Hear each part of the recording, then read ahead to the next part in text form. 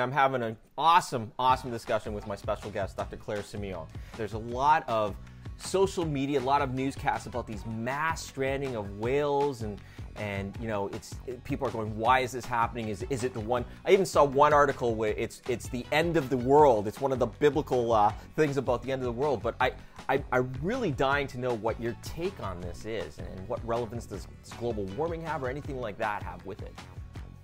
It's great that you bring up sort of the fact that it's visible in social media, and it's something that you're aware of, because, you know, as somebody who's deep within it and working and everything, that's a part of my life every day. But I always wonder how visible it is sort of to the rest of the public, and if it's becoming more and more visible, because you're exactly right. So marine mammals are sentinels of the sea, and so they are really able to tell us so much about what is happening in the ocean, what's happening right there, either with food resources or the ocean getting warmer, or runoff, or disease transfer from land to sea. So many different things.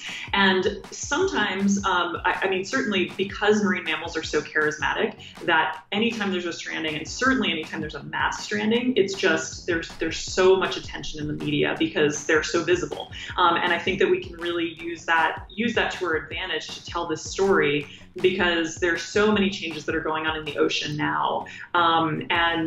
And so that's really a big part of my job, is understanding what they're telling us and sharing that story. And it's funny how you said they're the sentinels of the sea. It's like, in my line of work, I say ear infections are the sentinel for food allergies. you get to so that's the excitement level versus what you get to do. So much cross, yeah, exactly. So much cross relevance. It's like the exact same thing, different species. What causes a mass stranding versus individual stranding? And it really breaks my heart, because I see the babies stranded as well. It's like, is the herd just following someone's lead, or what's going on there?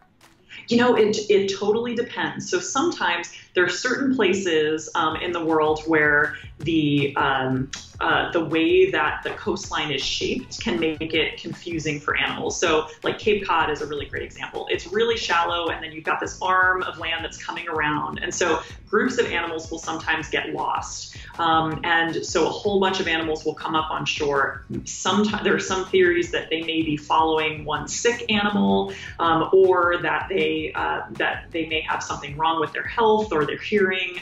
And so a lot of these groups, you know, the Marine Mammal Center rescues along 700 miles of California coast and the Big Island of Hawaii, but there are organizations all around the country and all around the world that are doing this work. And really understanding what's happening each time. Sometimes there may be, you know, there was a very large mass stranding of sei whales down in Chile, and that was the largest die-off of these large whales ever recorded in history.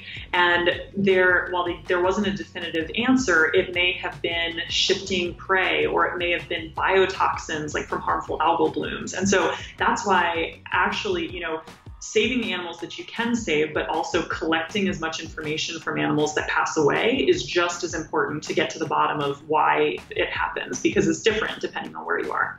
Sei whales are, they're definitely a dark color, but they're a little bit smaller than blue whales, which are the world's largest whale, but they're very big. And they mostly eat, you know, krill and little fish and things. And so because of the remoteness of the location, the most of the animals were decomposed by the time, you know, humans were able to get out there to take samples. But it looks like it was on a scale of having something like a harmful algal bloom, or you know, nutritional limitations there. And does that algae bloom and the nutrition deficits, does that have any link with global warming, or it's just these fluke things that can happen? I think that, you know, I think it's really important to talk about global warming as an issue that is happening, that climate change is happening, that sea level rise is happening. It's so complex, and it can be really difficult to talk about that, you know, because it's hard to say, it's hard to say the ocean is getting warmer and that directly killed off this animal, but I think that thinking about what our world is looking like as it's getting warmer, as we're seeing these larger storms, as we're seeing, something that's really relevant to us in Hawaii. The monk seals most of them live on these really sandy, shallow atolls, and they come back to the place where they were born to breed, and they come back year after year. And many of those places are going underwater because sea level rise is happening. And so when we talk about, feet of change, that might not be something that's relevant to someone that's going to the beach and it's like, your beach doesn't look very changed. But if you're only a foot above the water, then you're underwater, and that's really significant. So thinking about ways that certain marine mammals are sentinels of this changing ocean and changing environment can really help put the picture into clearer focus about climate change. You're making things clearer to me too as well, and I guess you do a lot of education outreach with students and everything like that, young kids. Do you guys get to do that kind of thing? Yes, I really like, we have a whole education team dedicated to that, and I always love working with them because I think it's so fascinating to think about how to be intentional about the stories you're telling and how that really resonates with people in the right way. So again in the social media, there's that famous whale in Norway that was just filled with plastic and all these types of things. And there's this one, he's a TED fellow as well, this young, I guess he's 16 now, he devised a system how to clean up the ocean. And I think it was 13 or something he presented it, but yes. Yeah. So what's your take on plastics and how they affect marine life as well?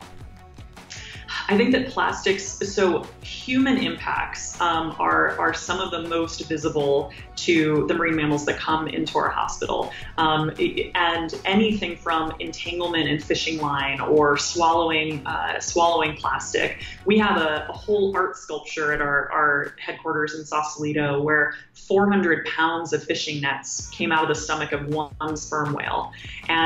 And it's so pervasive, and it's everywhere on Earth, and especially in Hawaii, where we have the Pacific Gyre that's bringing all of this garbage that's like twice the size of Texas onto these shores. Plastic is so pervasive, and it's breaking down. We're only beginning to understand the effects of microplastics and how they're getting into the food chain, they're getting into us when we're eating them, they're getting into all life on Earth. And so I think that the most impactful thing that people can do is to reduce their single-use plastics, because stopping it from going into the ocean is a no-brainer thing that can really help the ocean today. Yeah, and getting back to the education, so my son's 8 years old and he comes back, he starts talking about this stuff. So we've invested in.